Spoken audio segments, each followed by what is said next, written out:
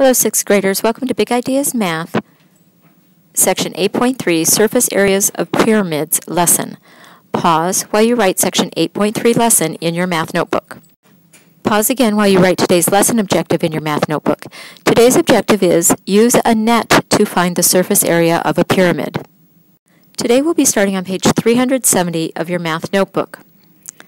Example 1, finding the surface area of a square pyramid. Find the surface area of the square pyramid. Use a net to find each face.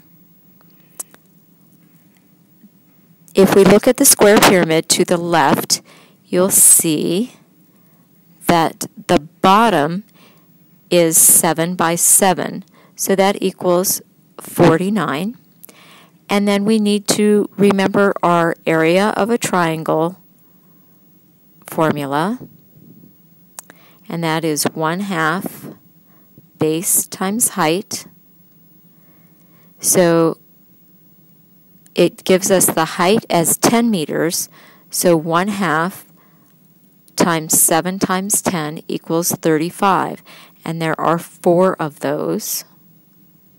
So we sum up those faces, so the bottom plus all of those faces is 49 plus 35 4 times, and that equals 189. So the surface area is 189 square meters.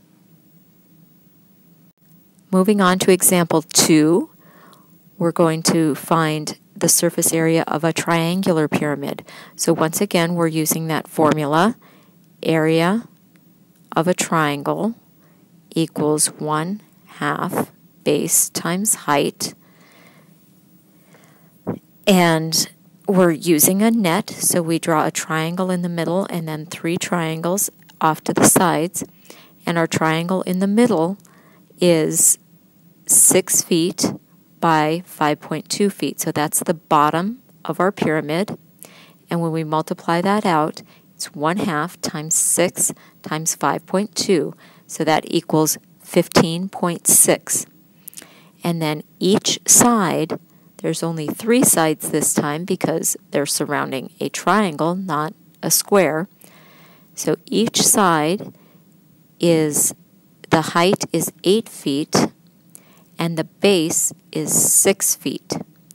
So that's 1/2 times 6 times 8, which equals 24, and there's 3 of those. So we add up the area of those faces, and the area of the bottom plus the area of each of the sides is 87.6. So the surface area is 87.6 square feet. Your assignment for this lesson is to complete the On Your Own problems 1 through 6, and they are also on pages 370 through 371 of your textbook. Show your work and be prepared to share during our next class. Please remember, to earn credit for viewing this flipped lesson, you must complete your exit slip, come to our next class prepared with the journal pages or other work from the flipped lesson completed, and be prepared with any work that was assigned in the flipped lesson completed. Be prepared with any questions you have for the teacher, and always have a good attitude. We'll see you next time in class.